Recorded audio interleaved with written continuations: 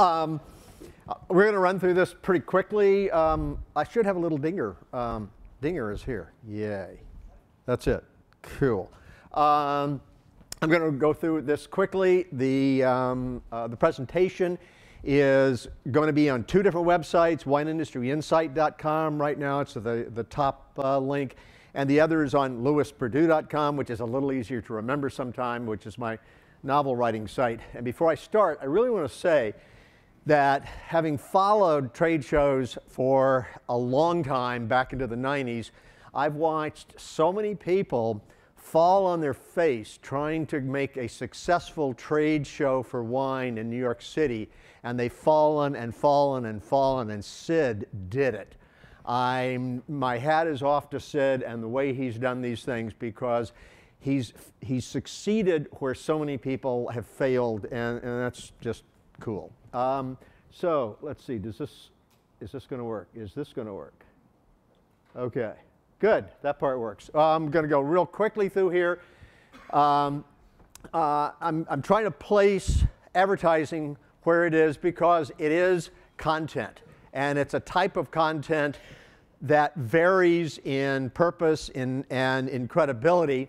Lower in credibility, purpose being to sell, but there is a spectrum here that you have to look at, and once again, we will run through this quickly. So your credibility is basically based on the extent of sell, the implied third-party verification, which you may have if you've got a celebrity endorsement or an expert endorsement in an ad. Go.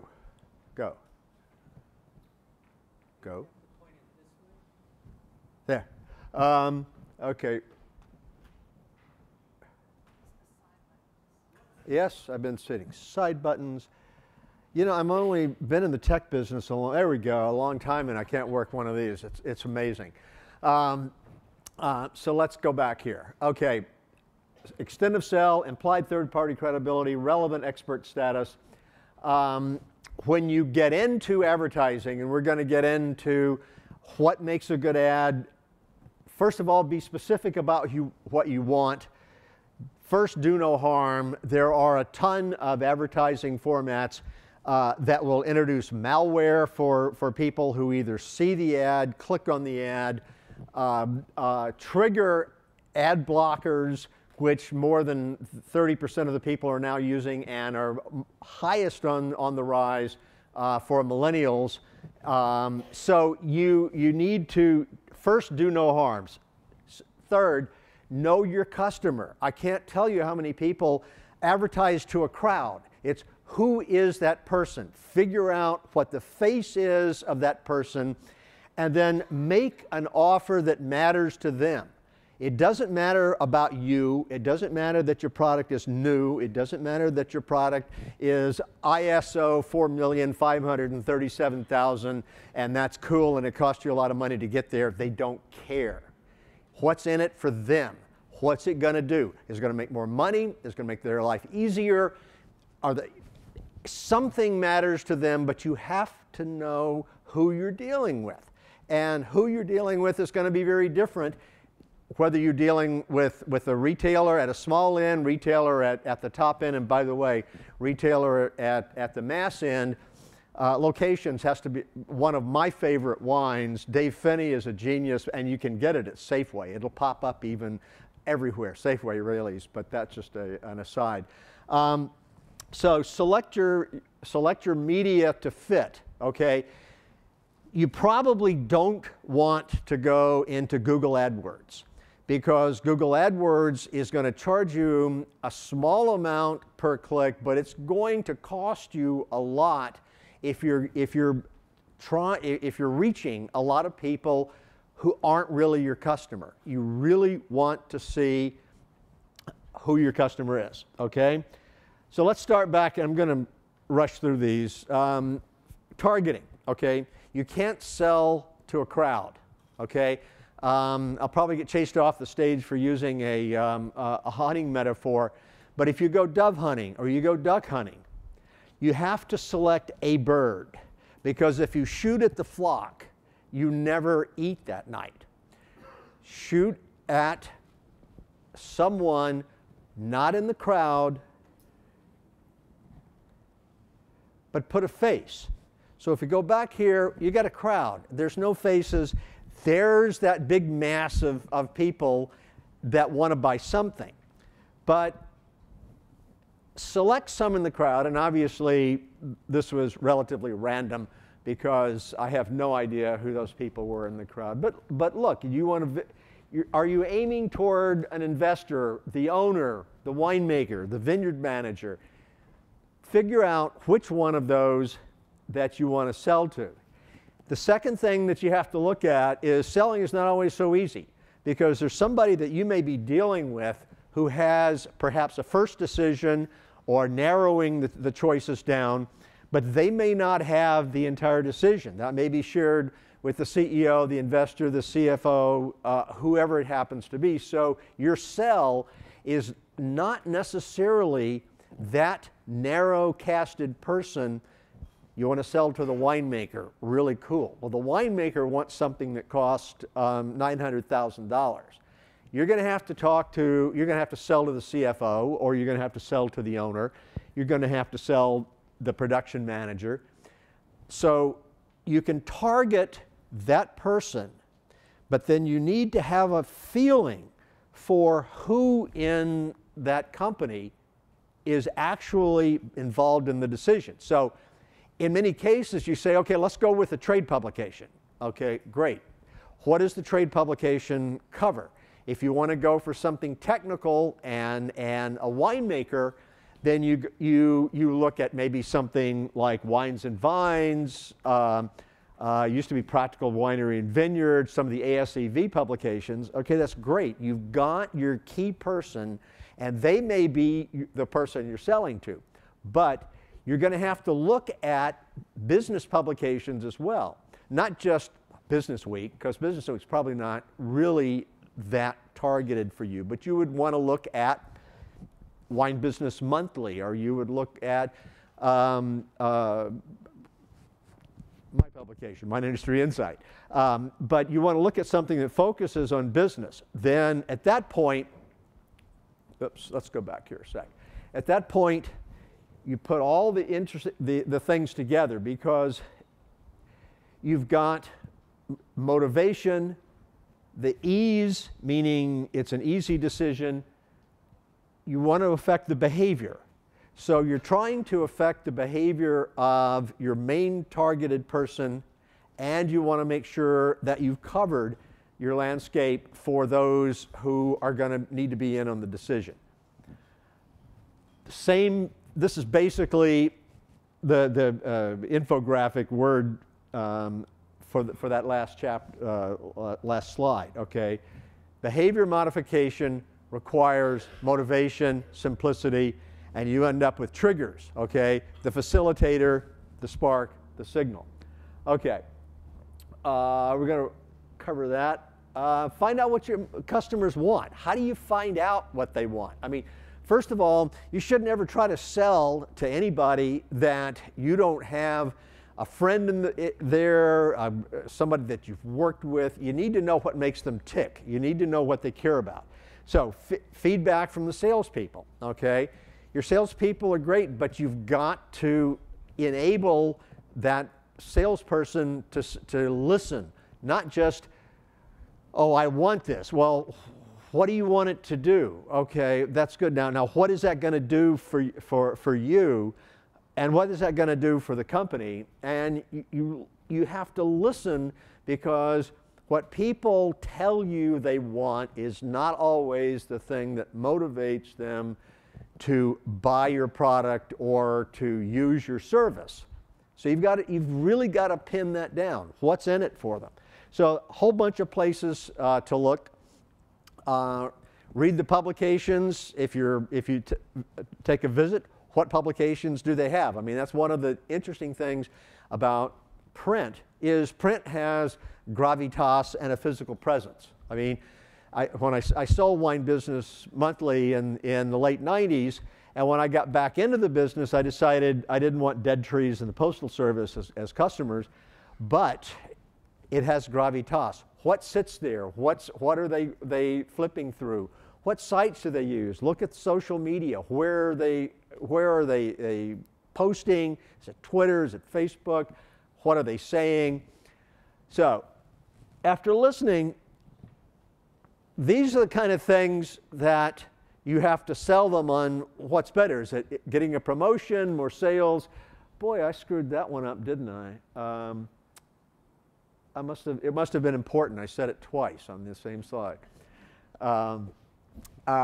So act, collaborate, distill your notes.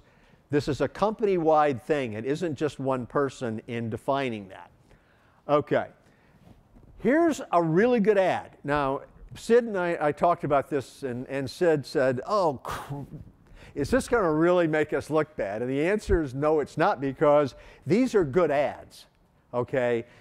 These are better ads than you see in most cases. But every ad can always use some tweaking in looking at things. So you've got a limited amount of space. Oops. Now that's supposed to be my print. There we go. You've got a limited amount of space, so you don't need to see the same thing twice. As we'll see in a minute, the use of a face attracts people in an ad or to a page first. This could have been a little bit larger. That's okay. Crop it. But we go through here and we go, okay, now learn about, well, why should I learn? I mean, maybe I already know why I should learn about, but if I don't, then you go, okay, what's it about? Oh, more money. So these are two different ads.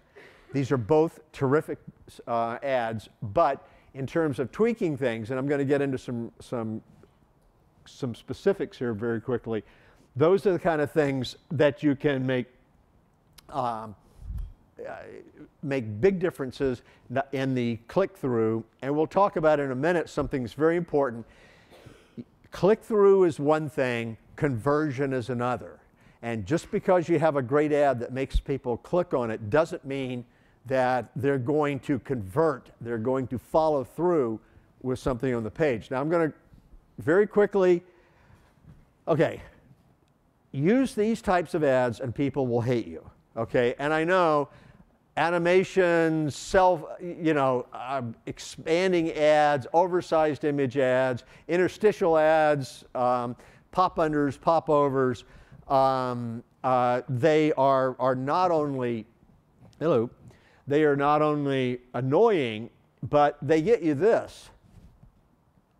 See, that says ad right there. Okay, that's what happens. Ad blockers, there are different ad blockers, they work differently, and some of them will just go ad, okay? So you're paying for that. You don't want to pay for that. So let's look at another area in here in terms of both the ad and the landing page, okay? And the landing page is the payoff. What's in it for me, and then you have to pay off, okay? Right? Well, we'll skip ahead to this one. 100 millisecond delay, that's 1/10 of a second. You'll lose enormous amounts. 1/10 of a second can make the difference between somebody who punts out of your conversion or not. Oops. Let's go quickly here. All right. Here's another in terms of conversion rate. If you look at 100 milliseconds, oh, that only cost you about 7%. 1 second, you're into up 20%. 2 seconds, and you're going to lose 1/3, roughly, of your conversions. Okay? So speed is important. Auto-running videos, other kind of things that slow the page down will get you killed. The optimal load time, 1.8 seconds for desktop. A large number of people will punt out of anything if they don't see something in 1.8 seconds. There's a link to this off of the site, and if it doesn't load properly, email me. But Amazon found that if they slowed the page by just 100 milliseconds, it resulted in a 1% decrease in sales. You multiply that by the earnings, 1 second can cost them $1 billion. With Google, Google found out that 1 second would cost them 13 billion for half a second. We're going to pop in here. Ad blockers are another reason why people use them, is because of slow loading pages. You look at this and you find that most millennials are using those, and if that's the audience that you want to reach, you're not going to reach them with anything that loads slowly. And this will go really quickly. You can follow this through on the download, but it's called malvertising. And malvertising is where an ad appears on a page. Perhaps you don't even have to click on it, and it will load ransomware, other kinds of malware on your computer. It gets in there. Well, nearly 1 million new threats are released every day. Okay, this is one thing quickly. If you look at Google AdWords, this shows how does the malware get in there. And basically is bad guy buys an ad from Google. The entire process is automated. Bad guy loads malware into the ad in codes. Usually it can be JavaScript, it can be in Flash, it can be in a number of ways. And before Google or the other large ad servers can actually track it down, it's already been spread. So one of the things that other ad servers. The other thing is a lot of browsers are now blocking ads from ad servers, and you're not going to get through if you're using one of those. I'll pop through here. Everybody says mobile is taking over. Mobile is taking over in terms of total bandwidth used. On the other hand, it turns out that there is a sweet spot in the desktop, and the sweet spot in the desktop is where people work. If you want to reach people where they work, you need to get them on their desktop. More mobile. Okay. Go where they want to hang out. It's not totally self-serving here. People read industry publications and websites.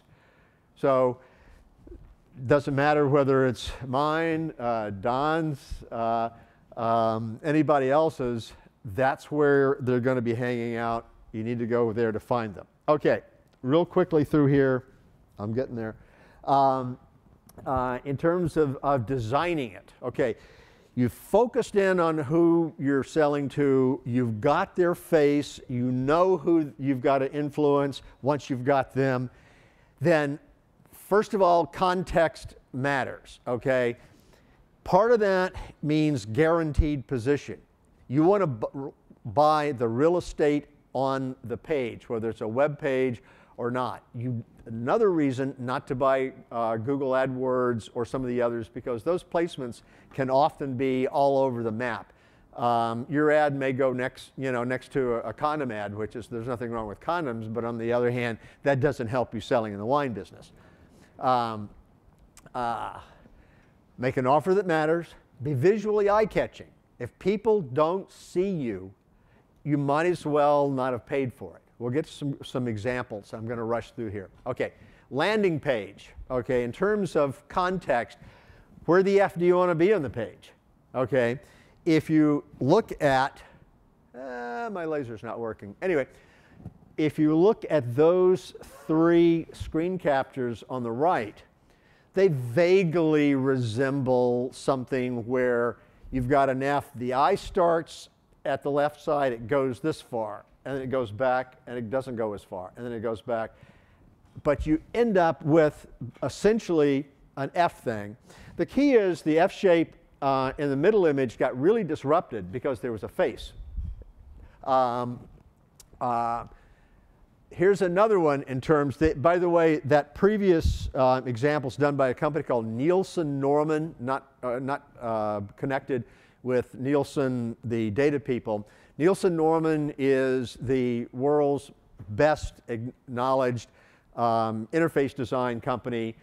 They have some minor clients like Google and Microsoft and other people who use them to figure out how do you structure a page. Okay, now the interesting thing about this is that faces can interrupt the F part. Let's see if I can get, there we go. You notice right here, in terms of eye tracking, that other was a heat map, this is eye tracking. The first place the eye went was on this face. And the thing that's really amazing is that face isn't even that prominent. But that's the first, come on, first place it landed. Come on. I think, there we go. And then it went down and read all of this. Now the key part is there's not a blue dot up here on the ad. Nobody looked at the ad. The eye didn't go there, but the eye did go to a face. Okay, so, okay, payoff specific. Okay, here we go. All right, one more. And trust me, Sid's done stuff so right, and I've just been picky and trying to make it pay off better.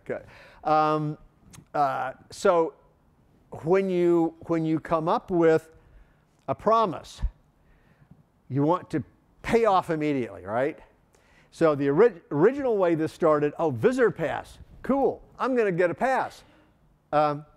Wait, pass. Where's the pass? The other thing about Eventbrite, and sometimes, I mean, big Fortune 500 companies use it, small companies use it. It offers a terrific service. One of the things that you have to be careful of with it is that all of this stuff is theirs. You can get distracted. The one about browse events and stuff. People might click on this and totally lose the page. But here we go. We don't see pass here. So the key word is pass. And we go to the next page. And okay, cool, here's a pass. Now remember, the unusually motivated might spend more than a second and a half, okay? You're competing for narrow attention spans. But no, come on. But here, wait, we have, come on. There we go. We have, it's dying, enter promotion code. Well, you don't need a promotion code. But if you do, but you get, oh wait a minute. Okay, so you punt out. Okay, here's a way that we worked with this, and I don't do this with every advertiser. I mean, I'm totally invested in what Sid's trying to do because he's been doing terrific stuff. So I don't spend a lot of time. But okay, this is free pass. Okay, there's an entire printout of a template of the newsletter. Not all of the links are in there. But if you close your eyes and squint, what stands out the most? Obviously, free pass stands out the most. The other thing that also stands out the most are two other ads from Sid, another ad from Sid. That's the other thing. If you really want to get people to notice you, you can buy and dominate the page. Okay. And that, well, notice we did two things in this. First of all, come on, there we go. First of all, this small text right here says no promotion code needed. So somebody looks at that, free pass, no promotion code needed. Now, using Eventbrite, you can't really get rid of some of those things, but they already know not to ignore the promotion code. Pay off, and that's what we're talking about here. One more quick one. You can run through this on the website. This is how you get clicks for content. And remember, you are content. Okay. Rob McMillan's the founder of Silicon Valley Bank's wine program, and he's immensely familiar with his customer. So he knew what they were interested in. He shaped a powerful headline. He paid off on the headline. So here we go. Restaurant sales collapsing for small wineries. Okay, that's an OMG kind of a headline for his. Then, oops, let me go back here. So it's compelling. He pays off, if you read the entire article, he pays off completely. And his first day clicks show that, well, I'm doing this obviously because I'm pretty proud of it. Wine Industry Insight was, on the first day, #1, Facebook, native, somebody else here. The second, and the referring sites. The second day was pretty much the same sort of thing, except I came in, Wine Industry Insight came in second to Facebook. And I figure if you got to come in second to somebody. But what that says also is that there was a social media sharing of that. He was so compelling that he got the social media shares out of the article, and those social media shares out of the article were what drove the what drove Facebook. Okay, and there's another ad there. We're going to run quickly. Going to get through here. I self-destruct in 4 minutes. Eyes attract attention. Faces attract attention. This is a really boring staff page. Look where things start. They always hit the face. It doesn't have to be a human face, because the eyes have it. Eyes will attract people. There's a great ad. And this is perfectly put together, okay? Unless you like your gums rotting out, healthy gums are cool. There's a face, there's a smile, there's eyes, save 20%. Okay, boom, they've hit that. Just real quickly, if you put stuff in all capital letters, people are not going to read it. Okay, 71% of people did not read text in all capital letters. Second one, bulleted lists. If you don't have lists that are bulleted, then people are not going to view it. In this particular case, 70% of the people viewed bulleted lists. Lots of people didn't. Okay. Bet through here. Okay. We're getting into just some good ads to make some points here. Be creative with space. This was the inspiration for the ad I created for Sid, because it doesn't really look like what you usually see, and it's a little bit off center. It's just a little bit off center. It uses the same space, but it's a little bit off center. Okay. This one's interesting because you've got a face, but you've also got some big red down here in the ad. Money's good for attracting, and then you've got an ad next to it. I'm not sure which one of those is going to attract the most attention. Color, okay? Color matters. The color that you use can affect the behavior change that you want to make. Red tends to be an active color. Red tends to agitate, motivate. Cooler colors tend to make people comfortable. If you want if you're branding and you're not looking for click-throughs, you want the cooler colors because those will make people feel comfortable. Boom. I mean, that, the ad, the purple just stands out. There's another, you know, two of them, Sid's ad and then Barrel Builders, are very visible on that page. The emotions of colors, this is up, but you can see everything from friendly, balance, excitement. The color you're using does have an effect. Okay, once again, we go back to that and we've seen that. Boom. Okay, contact information. The PowerPoint will download as a PDF. If you're using iOS, we have a bug right now because iOS wants to try to open it, and it's coming down in an interesting format. Technical issue. Okay, and that link, once again, will be at the top of lewisperdue.com or wineindustryinsight.com. There we go, 65 slides in 28 seconds left. Okay, anyway.